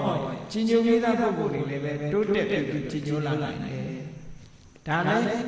စီမင်းစည်းကမ်းချမှတ်ခြင်းရွေချက်တစ်ခုဟောနောက်တစ်ခုကတော့တတ္တမထိထိယမြတ်စွာဘုရားဟောကြားတဲ့သူတော်ကောင်းတရားအစစ်30ရှိတတ္တမဆိုတာအစစ်30နံပါတ်1ဆိုင်မှာအားလုံးပရိယတ္တိတတ္တတင်ယူခြင်းဆိုတဲ့အစစ်သုံးဖို့တင်ယူရတဲ့တရားမှာဒီတင်ယူမှုဟာအမှန်တရားအရေးကြီးတယ်မြတ်စွာဘုရားဟောကြားတဲ့တရားမှာတင်ယူထားမှထိုစည်းစည်းကမ်းတိုင်းထိုတရားတိုင်းလိုက်ကျင့်သုံးဖို့ဆိုဖြစ်လာဘယ်ရာပဲဖြစ်ဖြစ်မသိမနဲ့လုပ်ရင်မှားမှားရင်ဖြစ်နေပေါ့ဒါကြောင့်ပရိယတ္တိတတ္တမဆိုတတ္တမကိုရှင်းရှင်းစွာသင်ယူရတယ်သင်ယူပြီးတဲ့အခါမှာပฏิပတ်တိတတ္တမလက်တွေ့ကျင့်သုံးရတယ်အဲ့ဒီလက်တွေ့ကျင့်သုံးတဲ့အခါမှာပฏิဝိထတတ္တမလို့ဆိုထူးခြားတဲ့တရားဓမ္မတရားမြတ်တွေကိုရနိုင်တယ်အဲ့ဒီတတ္တမတွေအတွက်ထောက်ကူဖြစ်ဖို့သင်ယူခြင်းချက်သုံးခြင်းအောင်မြင်ပေါက်ရောက်ခြင်းလို့ဆိုနေဒီတတ္တမ3ညာသာသနာတော်ကိုအပိထောက်ကူဖြစ်စေဖို့အတွက်ဒီဝိနည်းစည်းကမ်းတွေမြတ်စွာဘုရားပြညတ်တယ်ရွယ်ချက်တဲ့ခုအနေနဲ့ဟောနောက်ဆုံးတစ်ခုကြတော့ဝိနည်းလုံးမြတ်စွာဘုရားရဲ့အဆုံးအမဝိနည်းအဆုံးအမဆိုတာကောင်းတာတွေကိုဖယ်ရှားကောင်းတာတွေကိုလက်တွေ့ကျင့်သုံးဖို့ကာယဝစီကံဉာဏ်ချင်းအောင်ဆုံးမတယ်အဲ့ဒီဆုံးမမှုသာသနာ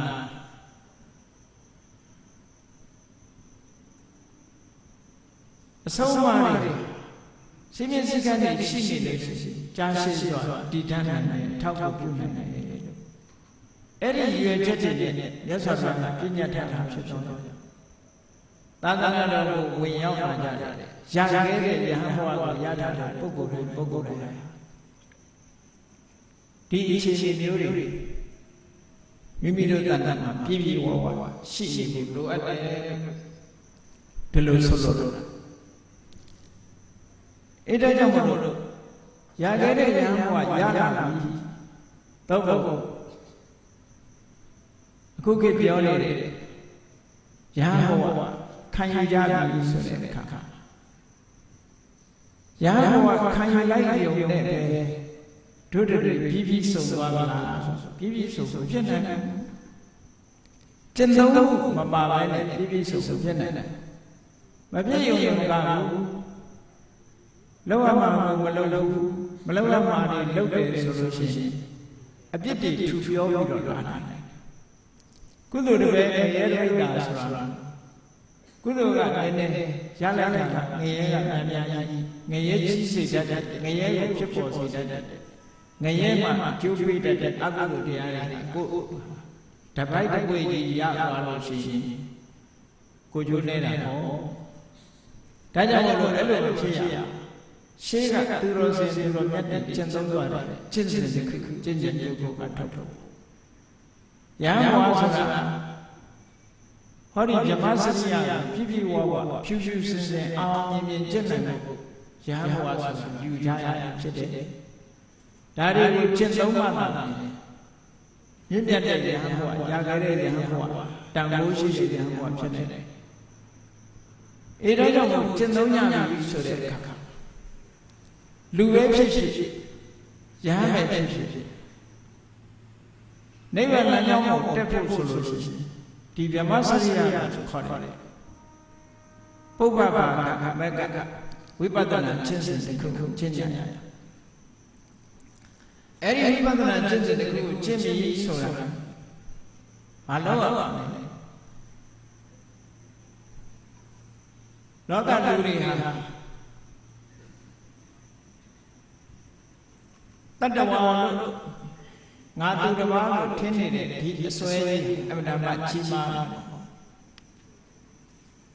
အဲ့ဒီအစွဲတတ္တပညာတတ္တဝါဆိုတဲ့မထင်နေမှုကြီးထင်နေတဲ့အထင်ကြီးတစ်ခုပြောက်ရှင်းပြီးကကြိုးစားဒါကြောင့်လောကမှာတတ္တဝါဆိုတာမရှိဘူးယုံတဲ့နှမျိုးတွေရှိတယ်ဆိုတာကိုသင်လက်သိရမယ်contemplation လို့ခေါ်တယ်ဆင်ခြင်စဉ်းစားမှုကိုလည်းလုပ်ကြတယ်ဘယ်တိုင်းတာအထိလောက်ရမှာလဲဆိုလို့ရှိရင်တတ္တဝါလို့ဆိုတဲ့ထင်ရင်ပြောက်ပြီးတော့ယုံနေတဲ့နှမျိုးသာရှိတယ်ဆိုတာကိုလက်တွေ့ကြကြသိရှိသွားပြီးအတိုင်းတာအထိအောင်လုပ်တဲ့အဲ့ဒါတော့အဲ့ဒါလိုလုပ်တဲ့အခါကျတော့ယုံတဲ့ရရည်ကိုမှန်ကန်ကန်သိလာပြီဆိုတဲ့အခါမှာကိုယ့်ရဲ့မှန်ကန်တဲ့အမြင်တစ်ခုစင်ကြယ်လာနိုင်။မှန်ကန်တဲ့တစ်ခုအမြင်တစ်ခုစင်ကြယ်လာတာဒိဋ္ဌိသုတ်တိလို့ခေါ်တယ်။အဲဒိဋ္ဌိသုတ်တိဆိုတာအခြားပြောတာမဟုတ်ဘူး။နာမရူပပရိစ္ဆေသယုံတဲ့နှမျိုးသာရှိတယ်လို့ပိုင်းခြားခြားသိတဲ့ဉာဏ်ဒိဋ္ဌိသုတ်တိ။ဒါကြောင့်မို့နာမရူပကယာထာဝထတ္တံဒိဋ္ဌိသုတ်တိကမှာဗြဟ္မစရိယအကျင့်ကိုကျင့်ပြီးဆိုလို့ရှိရင်နှုတ်ကိုစီကံထားကိုယ်နဲ့ပြုလုပ်တဲ့အမှုတွေကိုစီကံချက်ထားအသက်မွေးမှုမှန်ကန်တဲ့နိလန်းနဲ့စီကံချက်တဲ့အတိုင်းသွားပြည့်ပြည့်စုံပြီးဆိုလို့ရှိရင်လောက်ရမှာလဲလို့ဆိုရင်မိမိတဏ္ဍာမှာရှိတဲ့ယုံနဲ့တဏ္ဍာမျိုးကိုမှန်မှန်ကန်ကန်မြင်ဖို့ပဲမမကန်ကန်မြင်အောင်ကြိုးစားအထောက်နာမရူပနာယာထာဝဓတ္တံဒိဋ္ဌိသုတ်တိနာနာနဲ့ယုံနှမျိုးကိုတကယ်အစစ်မှန်တဲ့သိမြင်တဲ့ဉာဏ်ဟာဒိဋ္ဌိသုတ်တိအဲ့ဒီဒိဋ္ဌိသုတ်တိဆိုတဲ့နာမရူပပရိစ္ဆေသဉာဏ်ရလာလို့ဆိုရင်ယုံနာလုံးကိုခန္ဓာ၅ပါးပေါ်မှာငါဟာဆိုတဲ့မှားရွေးနေတဲ့အယူဆွဲတွေတစ်ခုဖယ်ရှားပြလိုက်တယ်ပေါ့စာလုံးပြောရင်တက္ကရာဒိဋ္ဌိဆိုတဲ့ခန္ဓာ၅ပါးနဲ့ပတ်သက်တဲ့မှားရွေးတဲ့အမြင်တစ်ခုဖယ်ရှားပြတယ်တက္ကရာဆိုတာတကယ်ထင်ရှားရှိနေတဲ့ခန္ဓာတဆိုတာထင်ရှားရှိနေတဲ့ကာယခန္ဓာအဲ့ဒီထင်ရှားရှိနေတဲ့ခန္ဓာပေါ်မှာမှားရတဲ့အမြင်တစ်ခုတက္ကကဒိဋ္ဌိပေါ့အဲ့တော့ခန္ဓာ၅ပါးကရှိတယ်မရှိတာကအဲ့ဒီပေါ်မှာထင်းနေတယ်ငါဆိုတာငါဟာဆိုတာမရှိရှိအဲ့ဒီအမြင်ကမှားနေတယ်အဲ့တက္ကရာဒိဋ္ဌိဆိုထင်ရှားရှိနေတဲ့ခန္ဓာနဲ့ပတ်သက်တဲ့မှားရတဲ့အမြင်တစ်ခုမှားရတဲ့အမြင်ဆိုတာအာမငါနဲ့ငါဟာငါဆိုတဲ့အတွေ့ငါဟာဆိုတဲ့အတွေ့ငါဆိုတဲ့အမြင်ငါဆို မှားရတဲ့အမြင်တစ်ခုဖြစ်တယ်ပေါ့အဲ့ဒါကြောင့်ယုံနဲ့နံယုံနဲ့နံလို့ယုံနဲ့မဲတတ္တဝါဆိုတာမရှိဘူးလို့ယုံနဲ့ကလွယ်ပြီးတခြားမရှိဘူးလို့ပိုင်ပိုင်နဲ့သိဒီအသိဉာဏ်ရအောင်ကြိုးစားအားထုတ်ဖို့ဘာနဲ့ကြိုးစားအားထုတ်တယ်လဲဆိုရင်မှန်ကန်တဲ့အတွေးဆိုတဲ့သမ္မာသင်္ကပ္ပရှိရမယ်သမ္မာဝါယာမလို့ဆိုရင်မှန်ကန်တဲ့ကြိုးပမ်းအားထုတ်ဖို့ရှိရမယ်သမ္မာတတိလို့ခေါ်တယ်အာယုံပေါ်မှာမှန်ကန်စွာရယူတဲ့တတိရှိရသမ္မာသမာဓိလို့ခေါ်တယ်မှန်ကန်တဲ့အာယုံပေါ်မှာတည်ငြိမ်မှုရှိရအဲ့ဒီကြတော့သမ္မာဒိဋ္ဌိမှန်ကန်တဲ့အမြင်တစ်ခုရှင်းရှင်းလင်းလင်းဖြစ်ပေါ်လာမှာဖြစ်တယ်အဲ့ဒီလိုဖြစ်ပေါ်လာဒါဗြဟ္မစရိယအကျင့်သုံးနေတာဗြဟ္မစရိယအကျင့်ဒီအဆင့်ရောက်လို့ဆိုရင်တက္ကရာဒိဋ္ဌိဆိုမာယာနဲ့အမြင်တစ်ခုဖယ်ရှားဆက်လိုက်အဲ့ဒီကနေပြီးဆက်လက်ပြီးတော့ဒီခန္ဓာနာမယုံနဲ့တရားအကြောင်းပဲဖြစ်လာတာမဟုတ်ဘူးဆိုင်ရာဆိုင်ရာအကြောင်းရှိတယ်ဆိုတာကိုတတိထားလာပြီးဆိုင်ရာဆိုင်ရာအကြောင်းကိုပဲတွဲဖက်ပြီးတော့သိလာလို့ဆိုရင်ပစ္စယပရိက္ခဉာဏ်ဆိုရအဲ့ဒီတထေငါပါဟနာဝိပဿနာဉာဏ်ဆိုတာတထေငါပါဟနာတထေငါပါဟနာဆိုတာတထေငါဆိုတာဆိုင်ရာဆိုင်ရာအသိဉာဏ်နဲ့ဆိုင်ရာဆိုင်ရာမှားယွင်းချက်တွေဖယ်ရှားပြစ်ဆိုလိုတာကတစားစီတစ်ခုစီဖယ်ပြစ်တယ်တထေငါပါဟနာသို့သောမြန်မာလူမျိုးတွေနားလည်တယ်တထေငါကိုတခဏလို့နားလည်တယ်တခဏနဲ့တထေငါတခြားစီတထေငါဆိုတာဒီအကြောင်းနဲ့ဒီအရာကိုဖယ်ရှားပြစ်တယ်ဒီဉာဏ်နဲ့ဒီအတွေးကိုဖယ်တယ်ဒီအမြင်ကိုဖယ်တယ်အခုကြည့်နေနာမရူပပရိစ္ဆေဒဉာဏ်ဒိဋ္ဌိတိတုတ်တွေဘာကိုဖယ်တယ်တက္ကရာဒိဋ္ဌိဆိုမှားရတယ်ဒါကြောင့်မို့စာပေကျမ်းစာတွေမှာဆိုထားတာနာမရူပဘောဝဋ္ဌာနေတက္ကရာဒိဋ္ဌိပါဟနာမရူပဘောဝဋ္ဌာနေနာနဲ့ရုပ်ကိုပိုင်းခြားပြီးတော့သိရနာမရူပပရိစ္ဆေဒဉာဏ်ဖြစ်တက္ကရာဒိဋ္ဌိပါဟတက္ကရာဒိဋ္ဌိကိုဖယ်ရှားတယ်ဒီဉာဏ်နဲ့ဒါကိုဖယ်ရှားတာဒါကိုတထေငါပါဟနာအဲ့ဒါလိုပဲအကြောင်းတရားတွေပိုင်ပိုင်နဲ့သိလာလို့ရှိရင်ပစ္စယပရိက္ခဉာဏ်ဆိုတာရအဲ့ဒီပစ္စယပရိက္ခဉာဏ်ရလာလို့ရှိရင်ပစ္စယပရိက္ခဉာဏ်ဆိုတာမှန်ကန်တဲ့အကြောင်းတရားကိုသိသိဖြစ်ဖြစ်အကြောင်းတရားနဲ့ပတ်သက်ပြီးတော့တန်တရားဖြစ်ဖြစ်အကြောင်းနဲ့ဖြစ်တယ်လို့မှားရတဲ့အတွေးတွေအဟိတိကဒိဋ္ဌိဆိုတဲ့အတွေးတွေဝိသမဟိမမမကန်တဲ့အကြောင်းတရားတွေကိုအကြောင်းဖြစ်ယူဆတာဆိုပါစို့သာဝရဘုရားဖန်ဆင်းလို့ဖြစ်တယ်ဆိုတဲ့အကြောင်းတရားအဲ့ဒီမမှန်ကန်တဲ့အကြောင်းတရားတွေလုံးဝအကြောင်းတရားကိုမြင်ပယ်တဲ့အမြင်တွေအဲ့ဒါတခုဒါကြောင့်ဖြစ်ရုပ်နာဆိုဒီအကြောင်းသူ့အကြောင်းကြောင့်ဖြစ်နေတာလို့အကြောင်းတရားပိုင်ပိုင်နဲ့သိသွားပြီဆိုရင်ခုနကတွေးတောယုံမှားတဲ့တန်တရားတွေဆိုတာလွန်မြောက်သွားတယ်ဒါကြောင့်လွန်မြောက်သွားပြီးတော့စင်ကြယ်လို့ပစ္စယပရိက္ခဉာဏ်ကိုကင်္ခာဝိတ္တနာဝိတုဒ္ဓိလို့ခေါ်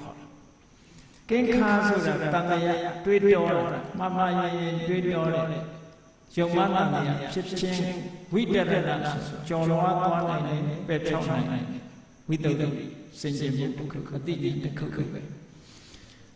ပစ္စယပရိက္ခဆိုအကြောင်းကိုပိုင်ပိုင်နဲ့တိတော်ဉာဏ်သည်ကင်္ခာဝိတ္တနာဝိတုဒ္ဓိယုံမှားတန်တရားတွေကိုဖယ်ရှားနိုင်တယ်လောကမှာယုံဉာဏ်နဲ့မျိုးသာရှိတယ်ဒီယုံဉာဏ်နဲ့မျိုးရပါဆရာအကြောင်းကြောင့်ဖြစ်တယ်လို့ဆိုတဲ့ဒီဉာဏ်နဲ့မျိုးဒီဝိတုဒ္ဓိနှမျိုးမိမိတို့တဏ္ဍာမှာဖြစ်လာပြီဆိုရင်အဲ့ဒီပုဂ္ဂိုလ်သာသနာတော်မှာလတ္ထပဋိထောလို့ဆိုတဲ့ယတ္တိယခုရအဲ့တော့ဒုံလဘယဟန်ဆိုတဲ့ဒီအဆင့်လေးမှမရောက်ဘူးဆိုလို့ရှိရင်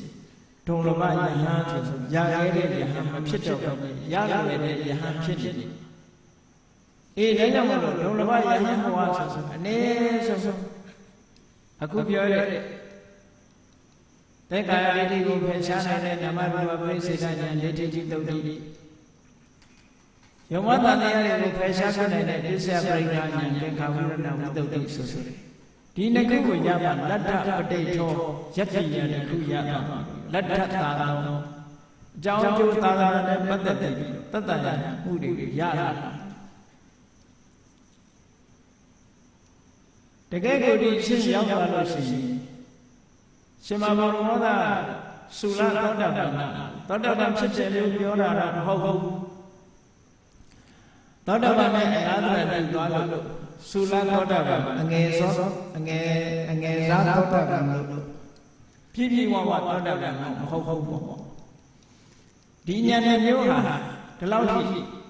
အခြေကောင်းနေဗျာမစရိယဆိုတဲ့မြတ်သောအချက်ကိုကျင့်တဲ့ဒီအဆင့်လောက်ရောက်ပြီဆိုလို့ရှိရင်အလွန်ကျေနပ်စေအခြေခံအဖြစ်ရသွားပြီအဲ့တော့အဲ့ဒီဉာဏ်နဲ့မျိုးကိုဘာနဲ့ဖွဲ့စည်းထားတာလဲလို့ဆိုဘာတွေနဲ့လောက်ရတာတော့ဆိုရင်ခုနသီလကိုအခြေခံလိုက်တယ်သီလကိုအခြေခံပြီးတော့သမ္မာဝါယာမသမ္မာတတိသမ္မာသမာဓိဆိုတဲ့သမာဓိကနေတွဲဖက်ပြီးတော့သမ္မာသင်္ကပ္ပသမ္မာဒိဋ္ဌိလို့ဆိုတဲ့ဒီပညာမိုက်ကနှစ်ပါးထွတ်တင်ပြီးတော့ကြိုးစားအထောက်အပံ့ဗြဟ္မစရိယပဲအဲ့ဒါကြောင့်မြတ်စွာဘုရားကယဟန်ဘဝဝင်လာတဲ့ပုဂ္ဂိုလ်တိုင်းကိုသာသနာတော်စတင်တဲ့အချိန်အေဟိဘိက္ခုသွားခါတော်ဓမ္မောစရဗြဟ္မစရိယသမ္မာဒုက္ခသအန္တကိရိယာချက်သားယသာသနာတော်တဲ့ဝင်လာခဲ့ဓမ္မကိုငါကောင်းစွာဟောထားတာဖြစ်တယ်မင်္ဂလာတဲ့ဤဖြင့်ဒုက္ခကိုဆုံးသတ်ဖို့ရသောခြင်းကိုကျင့်ပါလို့ဒီလိုတိုက်တွန်းပြီးတော့တောင်းပေးခြင်းဖြင့်မြတ်စွာဘုရားသာသနာတော်ကိုဝင်ပြုခဲ့တဲ့ဖြစ်တယ်ဒါကြောင့်အဲ့ဒီဤစနစ်အတိုင်းမြတ်စွာဘုရားဟောကြားတဲ့အတိုင်းကျင့်သုံးလိုက်နိုင်မှာဒုံလဘယဟန်ဘဝဆိုတကယ်ဒုံလဘဖြစ်ပါမှာအဲ့ဒါလို့မကျင့်သုံးနိုင်ဘူးဆိုလို့ရှိရင်ဒုံလဘယဟန်ကိုအခြေအနေကိုစဉ်းစားကြည့်ကြည့်ဆိုလို့ရှိရင်ပြည့်ပြည့်စုံတဲ့ယဟန်မျိုးမဖြစ်ဘူးမကျင့်သုံးနိုင်ဘူးဆိုလို့ရှိရင်ယဟန်ဘဝကျင့်သုံးရမယ်ဝတ္တရားကိုချွေပြည့်ပြည့်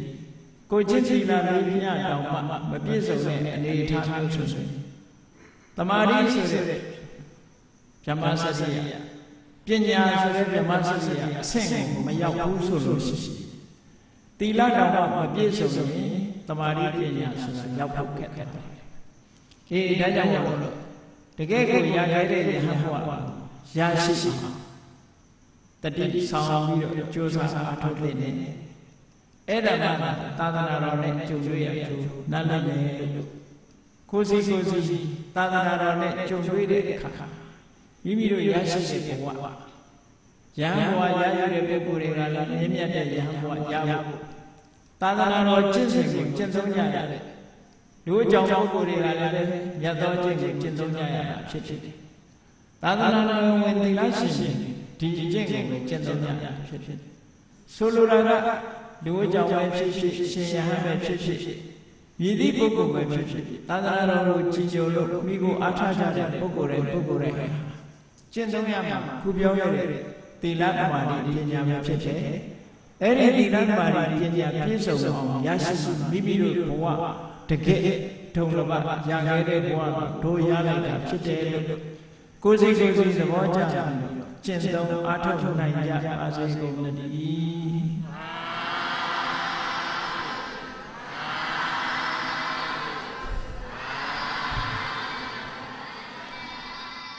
ကဲမြတ်တဖို့ရအောင်တတဝါများစွာဘေးရန်ကွာချမ်းသာကြပါစေတတဝါများစွာဘေးရန်ကွာချမ်းသာကြပါစေမေတ္တာရေချမ်းသုံးငါဖြန့်ငြိမ်းချမ်းကြပါစေမေတ္တာရေချမ်းသုံးငါဖြန့်ငြိမ်းချမ်းကြပါစေ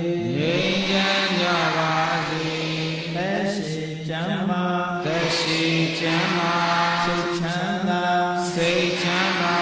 လိုရာဆန္ဒပြေပါစေသက်ရှိချမ်းသာစိတ်ချမ်း